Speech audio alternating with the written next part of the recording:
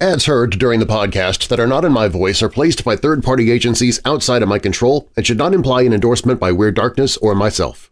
Stories and content in Weird Darkness can be disturbing for some listeners and is intended for mature audiences only. Parental discretion is strongly advised.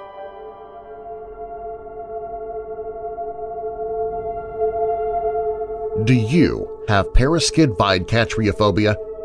PARASKEDVIDEKATRIAPHOBIA is a fear of Friday the 13th. Today, millions of people are on edge, fearing a calamity with personal or global repercussions, a broken leg, a stock market crash, or the trigger pulled for World War III. To be fair, some bad things in history did happen on Friday the 13th. The World War II bombing of Buckingham Palace took place on Friday the 13th, 1940. Rapper Tupac Shakur died on Friday, September 13, 1996. But some good things happened as well. The famous Hollywood sign was unveiled on Friday, July 13, 1923, and the accordion was patented on Friday, January 13, 1854. Okay, maybe the accordion thing is actually bad, not good, but that's beside the point. The question is, why does Friday the 13th scare us so much? I'm Darren Marlar, and this is Weird Darkness.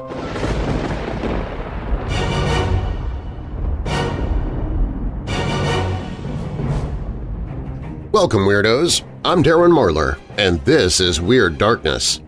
Here you'll find stories of the paranormal, supernatural, legends, lore, the strange and bizarre, crime, conspiracy, mysterious, macabre, unsolved, and unexplained. Coming up in this episode, a father locked his kids in a trailer while going out to get drunk, but the supernatural makes him pay for it. A non-believer in the supernatural is forced to rethink his beliefs when he almost dies of fright. Not all monsters in the closet are imaginary, as one parent found out. Most stories of people being abducted by aliens or being experimented on by extraterrestrials are often chalked up to something like sleep paralysis. But what if the aliens leave behind scars on your body that cannot be explained? And later, what's the deal with Friday the 13th? When did it begin? Is there anything to it? Is there anything we can do about it? Why does Friday the 13th scare us so much? But first, we head to 1897 Boston, where a young woman is found dead, strangled, and the only eyewitness is a blind man. If you're new here, welcome to the show. While you're listening, be sure to check out WeirdDarkness.com for merchandise, my newsletter, to enter contests, to connect with me on social media. Plus, you can visit the Hope in the Darkness page if you're struggling with depression or dark thoughts. You can find all of that and more at WeirdDarkness.com. Now, bolt your doors, lock your windows, turn off your lights, and come with me into the Weird Darkness.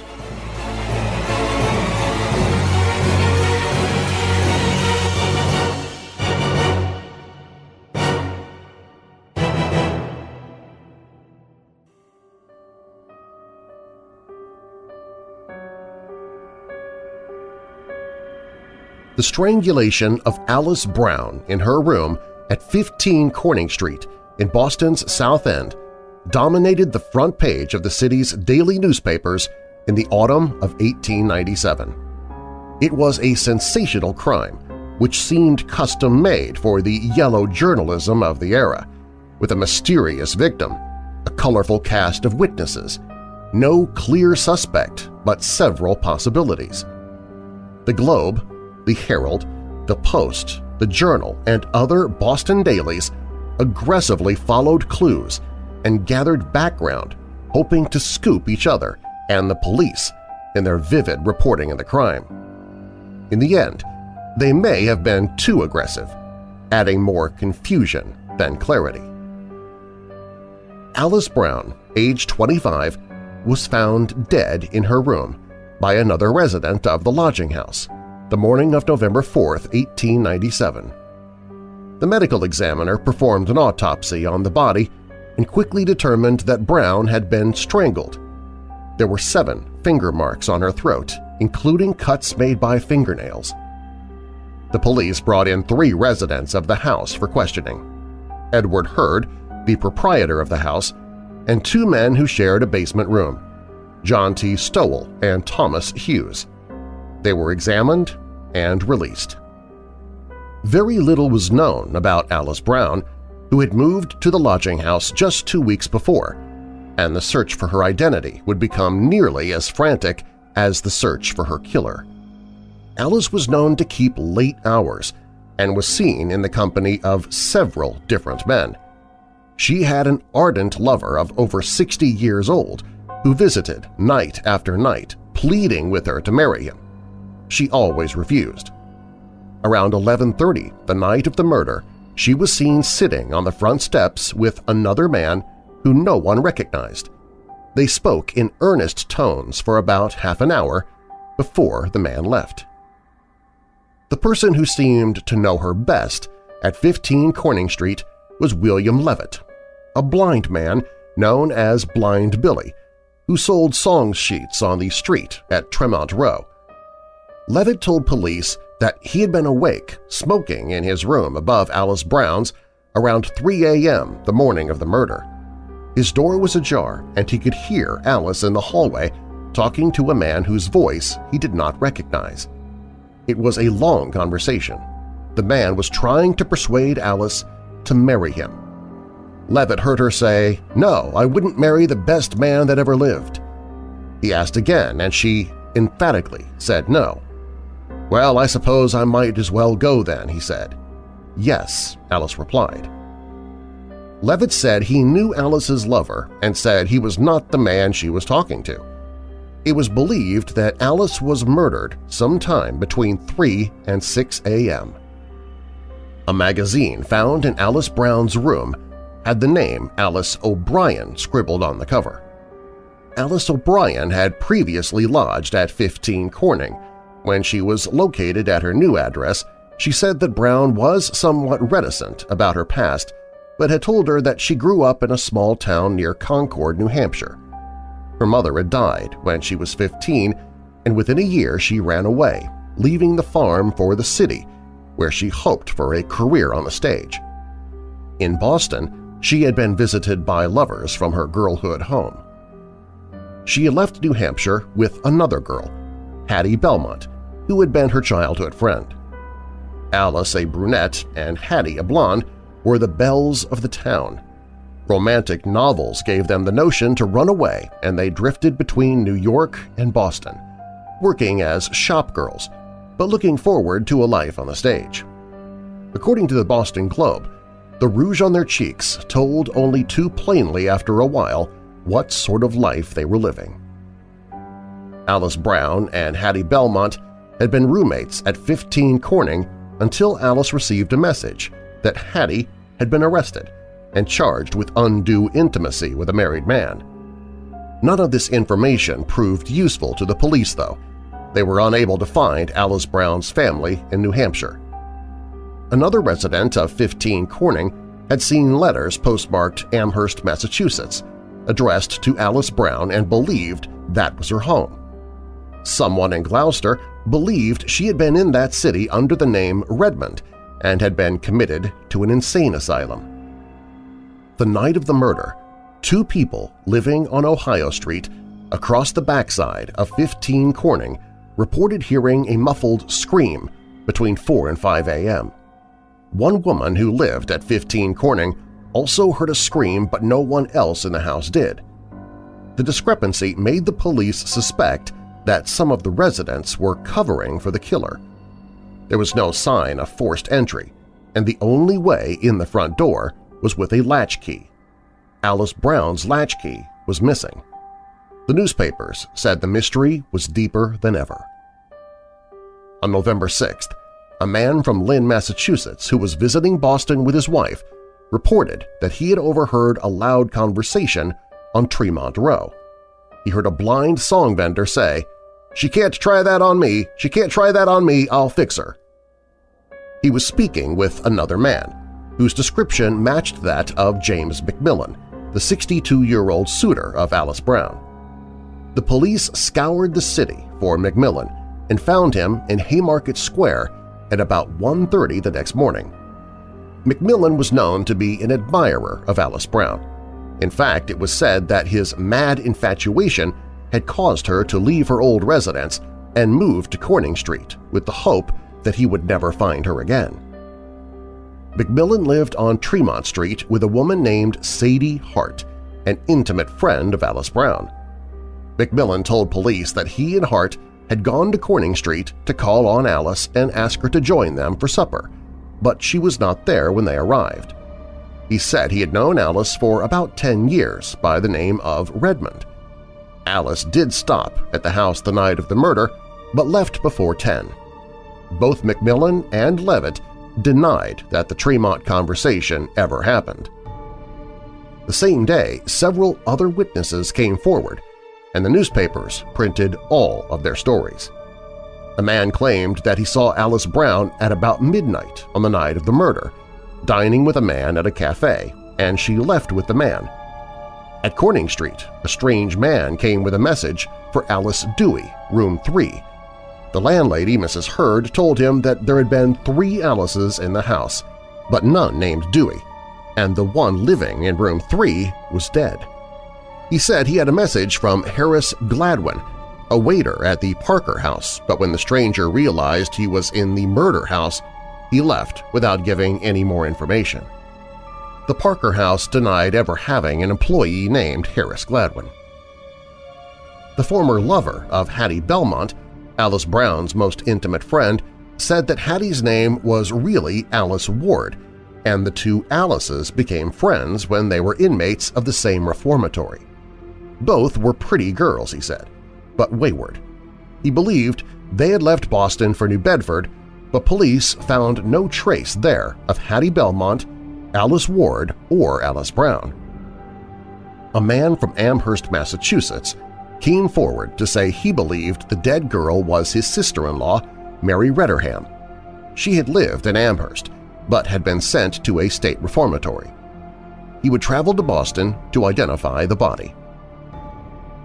The Boston Globe discovered that the man who overheard the conversation on Tremont Row was not a visitor from Lynn, but was John Henry Carrison, a reporter for a rival newspaper.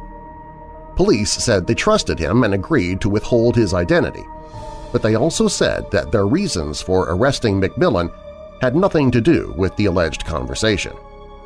The following day, McMillan was released.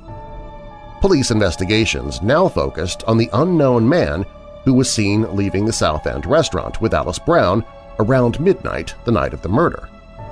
The Boston Herald made the truest statement yet. Quote, "It is expected that developments today will go a long way toward clearing the mystery, or else it will be darker than ever." Unquote. What happened next surprised everybody. The police arrested blind Billy Levitt for the murder of Alice Brown. Jack Whalen, a resident of 15 Corning, came forward with another story of the night of the murder. His room was directly above that of Alice Brown, and he could hear nearly everything that transpired in the room below, as well as on his own floor. He was awake that night, and at around 3 heard a noise coming from Levitt's room. He opened his door and looked out into the hallway and saw Levitt going down the stairs and through the hall toward Alice Brown's room. All was quiet. Then he heard the muffled scream of a woman. Immediately after, Whalen saw the blind man coming up the stairs and heading for his room. The police had been suspicious of Levitt right from the beginning. He was a little too eager to furnish them with information, and he seemed obsessed with the case, talking incessantly of it and continually furnishing them with new information. Some of his stories were contradictory. Alice O'Brien had said that Levitt was among the men who would not leave Alice Brown alone. He made bold statements and entered her room uninvited. After driving Levitt from her room, Alice Brown told Alice O'Brien that Levitt was a bad man. Levitt's record in New York and other cities bore this out. He had traveled extensively before coming to Boston and had served time at Blackwell Island for petty offenses. It was said that he was not as blind as he let on and had excellent hearing.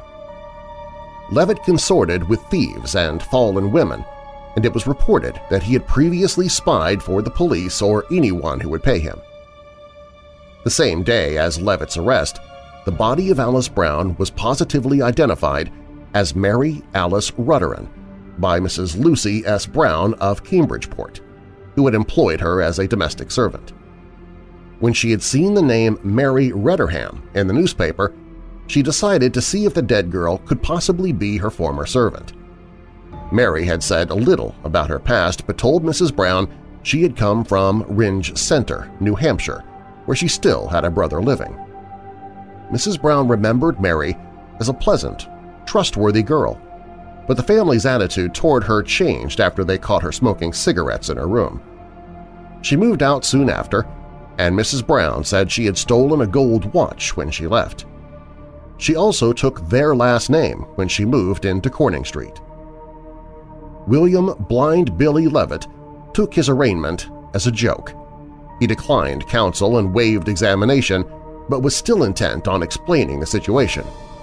"I suppose I have to go through with it," he said. "I might as well stand the pressure as anybody else. The statement is against me on account of the newspapers." He was still talking as he was led out of the courtroom. Pending the grand jury hearing, Levitt was held without bail. 7 fellow lodgers of 15 Corning Street, witnesses in the case, were also held on $500 bail, which none of them could raise. Levitt was well represented when he appeared before the grand jury. His attorney stressed that he had no motive for killing Mary Alice Rudderan. While it was true that she repelled his advances, there was no evidence that he was strongly jealous. The marks on her neck were made by someone with long fingernails, and Levitt bit his to the quick. Most importantly, the only witness against him was Jack Whalen, whose nickname at 15 Corning was Happy Jack, because his mental force was said to be not of the strongest. The grand jury concluded that there was not enough evidence to indict William Levitt. No one else was ever charged with the murder of Mary Alice Rudderan, a.k.a. Alice Brown, and the case is sometimes cited even today as one of Boston's unsolved mysteries.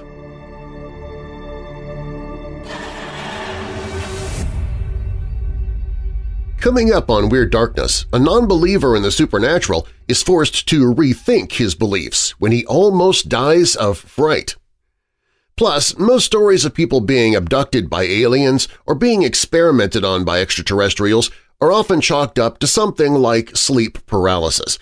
But what if the aliens leave behind scars on your body that cannot be explained?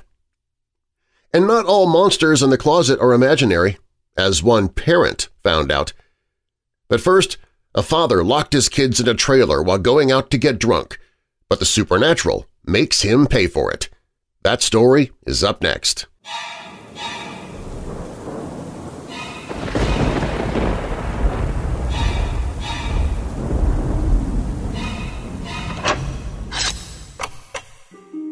Nothing goes better with chocolate than vanilla, and nothing goes better with the darkness than vampires. So we've combined all of them into a new blend of weird dark roast coffee called Very Vampilla. This bloody good blend combines a medium dark roast coffee with hints of chocolate, vanilla, and just a tad bit of dried cherry, too. So good, you'll want to sink your fangs into the fresh roasted bag itself. Weird Dark Roast Very Vampilla, the only thing at stake – bad pun – is your dissatisfaction with your old coffee. Sip it while the sun is down if you're one of the undead, or when the sun is up if you just feel dead and need a bit of a boost. Get your Weird Dark Roast Very Vampilla at WeirdDarkness.com/coffee. That's WeirdDarkness.com/coffee.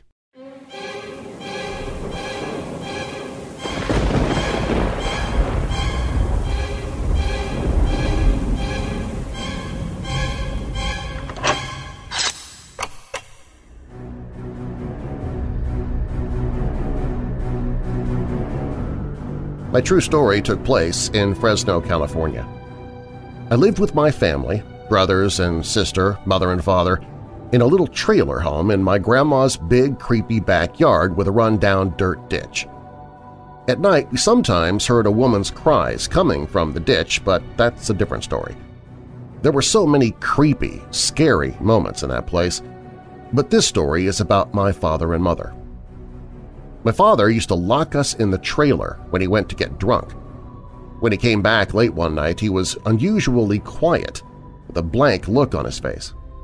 He just walked by us all laying on the ground and on the couch and went straight to the back room where my mom was laying nervously on the bed.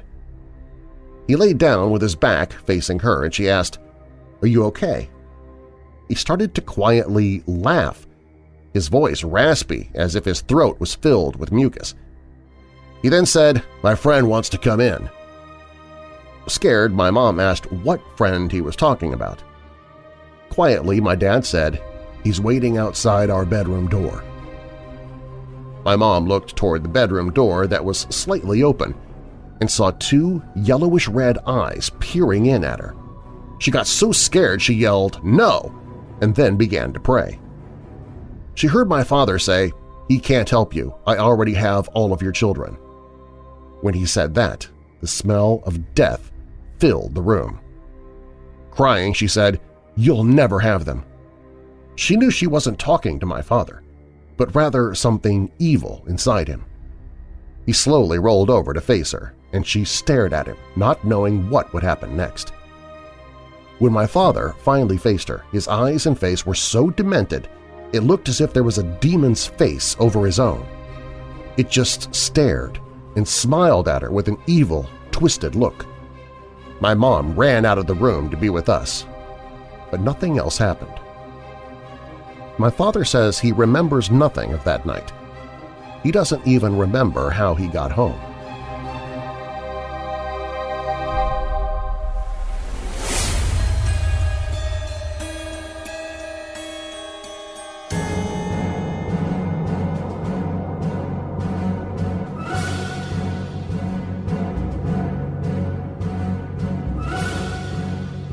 I just want to say that I've never been a believer in the supernatural. I think that everything has a logical explanation. There's absolutely no explanation, though, for what I'm about to share with you, and I just can't stop thinking about it. Last October, I was in London visiting my brother who lives in Hammersmith. I booked into my hotel late, around 11 p.m., and had planned on eating at the hotel restaurant, but it had closed. I decided to find a local restaurant that was still serving food. I found one nearby that was still open. The restaurant was empty, except for the manageress and me. She was very pleasant and talked a lot. She was telling me about the local tourist attractions and places to check out while I was in London, and she seemed amazingly astute. In fact, she seemed almost psychic, even guessing my age almost to the day, and even certain things that I was actually planning to do the next day. At closing time, she went out to the back of the restaurant, I guess, to put some cash in the safe or something. As I was sitting there, I was wondering what time I wanted to get up and go see my brother the next day. I finished my drink that I'd already paid for, but I decided to wait until the manageress came back so she could lock up behind me. After 5 minutes, she still had not come back, so I got up and knocked on the door at the back of the restaurant where she had gone earlier. I opened the door to find the room in darkness. As my eyes adjusted to the dark, I saw the woman who I had just finished talking to standing, facing me, staring straight back at me from the rear of the room. Her skin was a clammy, cracked olive color, and her eyes were just black, I mean no white at all. Her eyes and mouth were open really wide, and she started screaming the most spine-chilling sounds, something I couldn't understand. It sounded like a foreign language, something like Latin. I screamed with fright. Her clothes now looked all old, and she moved too fast. The room must have been at least 15 feet deep. She then started darting from the front to the back of the room, still facing me, and from side to side, at an impossible speed. She wasn't running, just moving. I started to back away from the door, and then she ran straight at me. I turned and ran out of the restaurant, jumped in my car. As I started the car, I could see her nightmarish face in the restaurant windows, darting, it seemed, to every window at an impossible speed. I tore out of the parking lot as fast as I could. I looked in my rearview mirror and nearly jumped out of my skin to see that she was sitting in the back seat of my car, still with that nightmarish expression. I swerved the car down the street in sheer panic. She let out an ear-piercing scream and then just vanished. She was there for long enough to know I didn't imagine it. I don't know what that was that spoke to me in the restaurant that day, but I know it wasn't a prank. I swear, at night, sometimes I think I see her shadow moving in the dark in my room, just staring at me. I haven't slept properly since, or been back to that restaurant.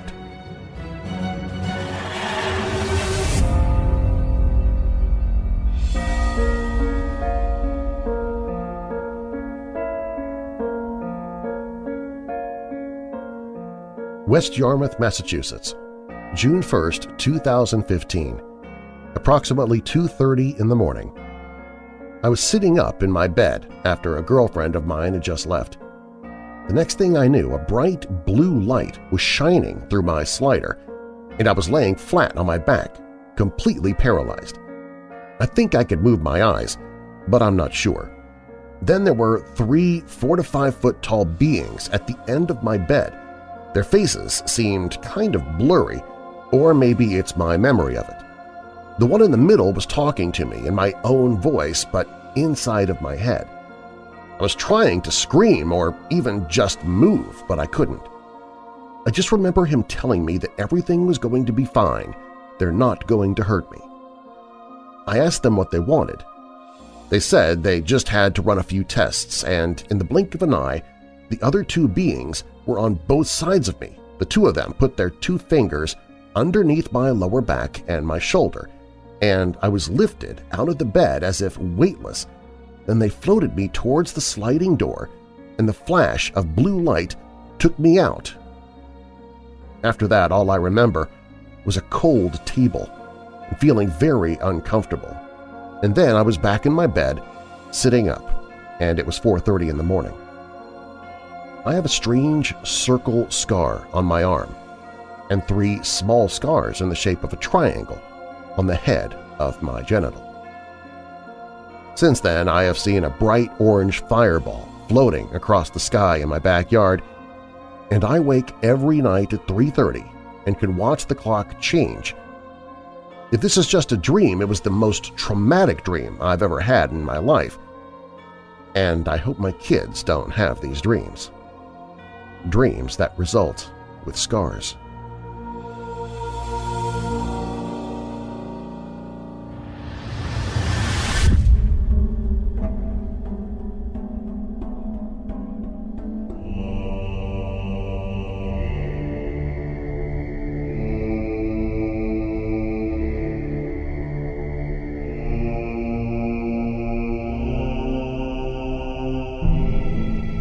I lived in Illinois in a town called New Baden.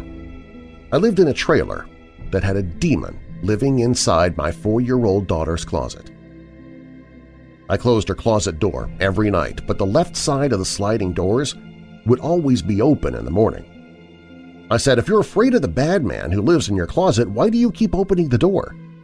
She said, "Mommy, I don't. He does."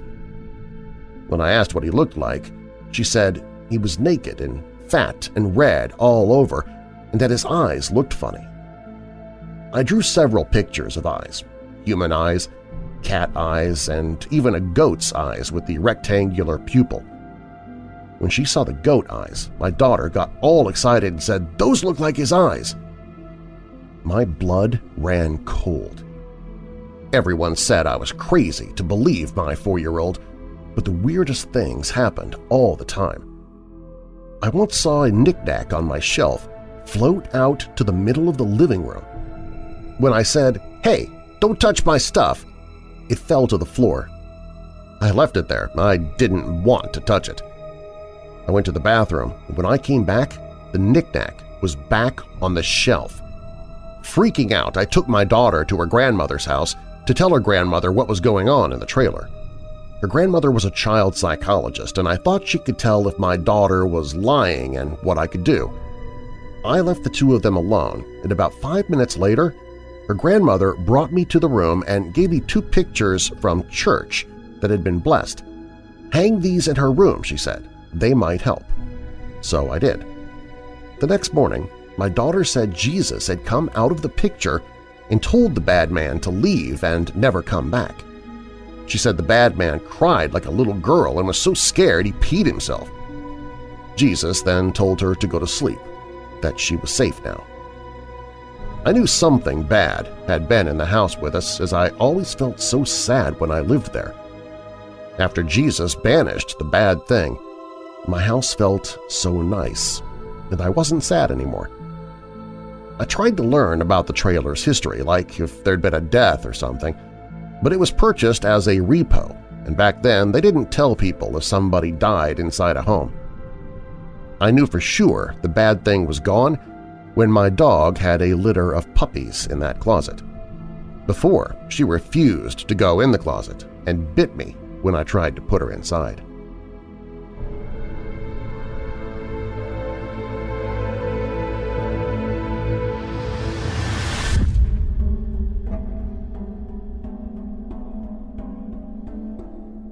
Up next, what's the deal with Friday the 13th? When did it begin? Is there anything to it? Is there anything we can do about it? Why does Friday the 13th scare us so much? We'll talk about it when Weird Darkness returns.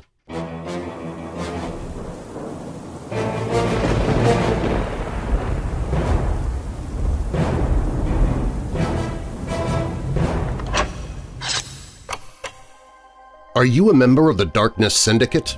The Darkness Syndicate is a private membership where you receive commercial-free episodes of the Weird Darkness podcast and radio show, behind-the-scenes video updates about future projects and events I'm working on. You can share your own opinions on ideas to help me decide upon Weird Darkness contests and events. You can hear audiobooks I'm narrating before even the publishers or authors get to hear them. You also receive bonus audio of other projects I'm working on outside of Weird Darkness. You get all of these benefits and more starting at only $5 per month. Join the Weird Darkness Syndicate at WeirdDarkness.com/syndicate. That's WeirdDarkness.com/syndicate.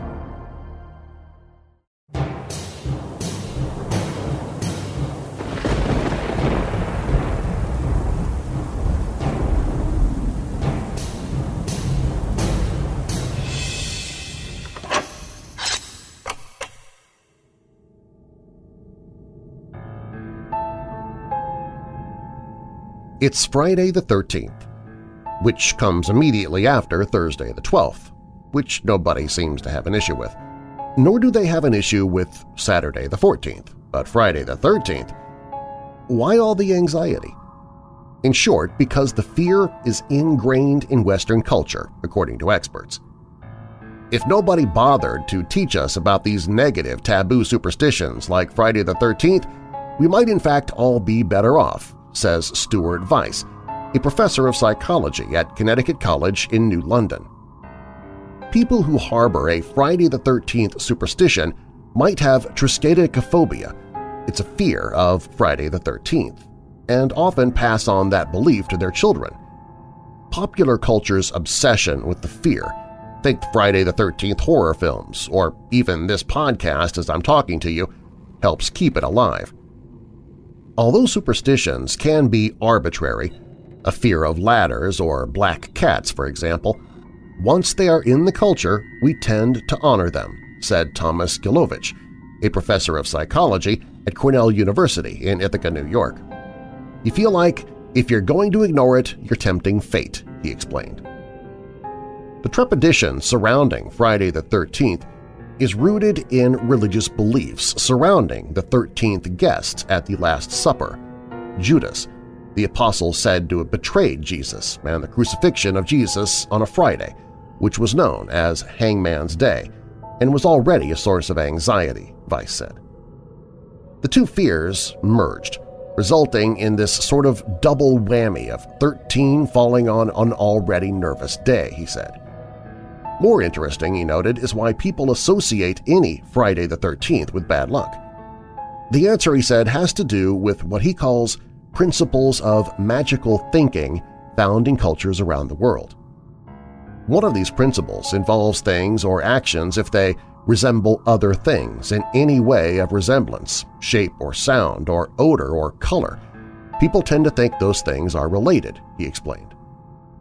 In this framework, there were 13 people present at the Last Supper, so anything connected to the number 13 from then on is bad luck. As for Friday, it's well known among Christians as the day Jesus was crucified. Also, some biblical scholars believe Eve tempted Adam with the forbidden fruit on a Friday. Perhaps most significant is a belief that Abel was slain by his brother Cain on Friday the 13th.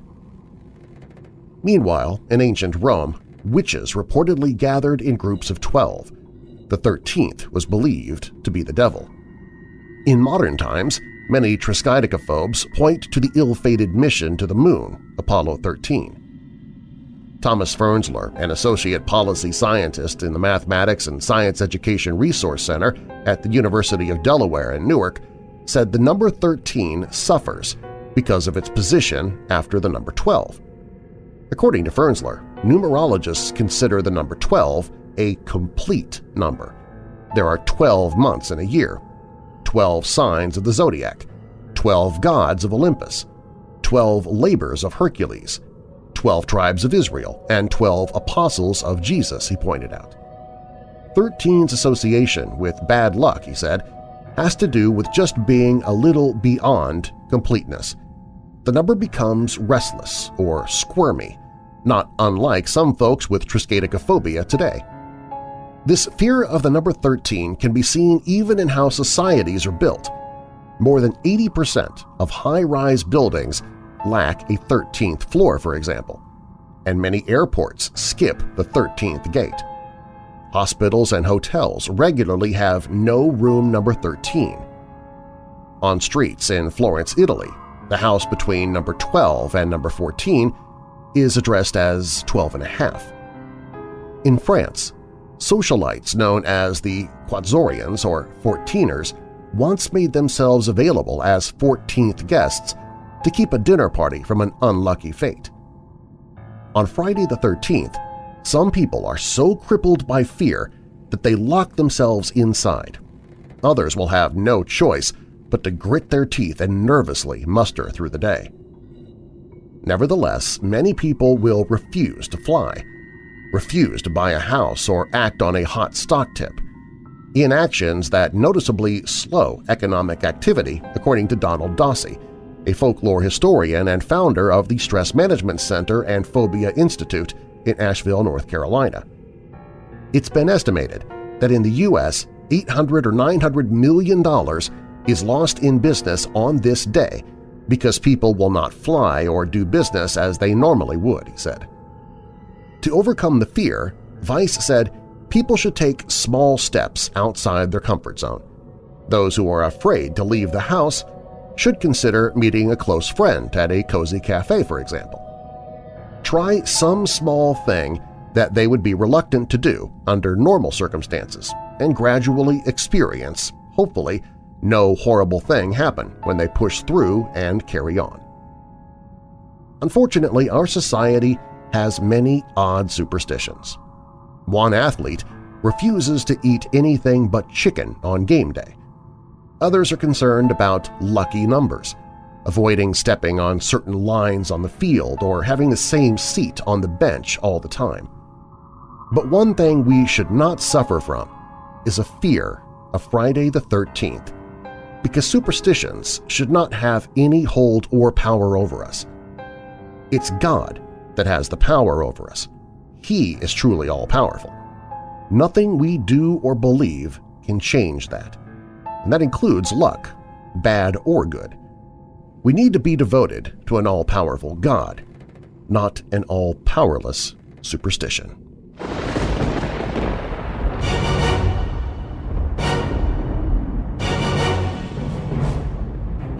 Thanks for listening.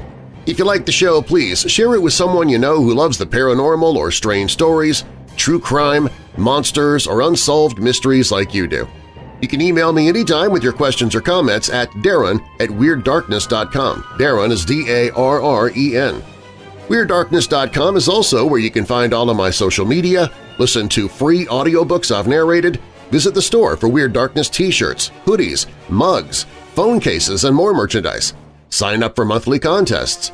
Find other podcasts that I host, and find the Hope in the Darkness page if you or someone you know is struggling with depression or dark thoughts. Also on the website, if you have a true paranormal or creepy tale to tell, you can click on Tell Your Story. You can find all of that and more at WeirdDarkness.com. All stories in Weird Darkness are purported to be true unless stated otherwise, and you can find source links or links to the authors in the show notes. The Screaming Waitress was posted at ghost-story.co.uk. The Bad Man in the Closet was written by an unknown author. They Came Into My Bedroom was posted at Phantoms and Monsters. 15 Corning Street was written by Robert Wilhelm for Murder by Gaslight. Daddy Demon is by an unknown author. And my sources for Friday the 13th stories came from National Geographic. Weird Darkness is a production and trademark of Marlar House Productions. Copyright 2023. And now that we're coming out of the dark, I'll leave you with a little light. 1 Timothy 4 verse 7. Have nothing to do with godless myths and old wives' tales. Rather, train yourself to be godly. And a final thought, Friday the 13th is still better than Monday the whatever. But still, today you might want to avoid remote cabins and anyone named Jason. I'm Darren Marlar. Thanks for joining me in the Weird Darkness.